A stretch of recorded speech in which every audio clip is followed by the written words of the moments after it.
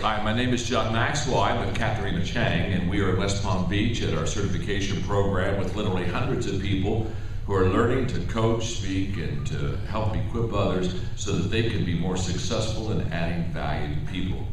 And Katharina, we're delighted to have you with us today, and on Minute with Maxwell, we're just excited for you in a moment to give me a word, but before you do that, where are you from? I'm from the most exciting city in the world, Hong Kong. Hong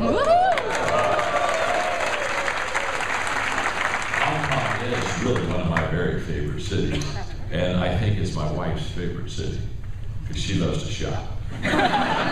And trust me, there's a jewelry shop there that every time we go to Hong Kong, she's got me down there, that's for sure. And what would be our word for today?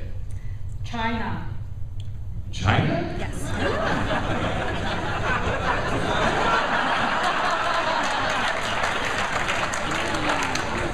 Well, usually those are very nice dishes. No. I want to talk about the China that you're talking about, because twice a year I have the privilege of going to different cities, always Shanghai and then other cities throughout China. And I have found it to be truly in the world one of my top favorite places, because the hunger to grow of the Chinese people and their ability and capacity to take what I teach them and apply it is pretty amazing. I can remember being in Hong Kong a couple of years ago, and I was speaking at the convention center right across the river there, and it was packed, 5,000 people. They turned people away at that conference.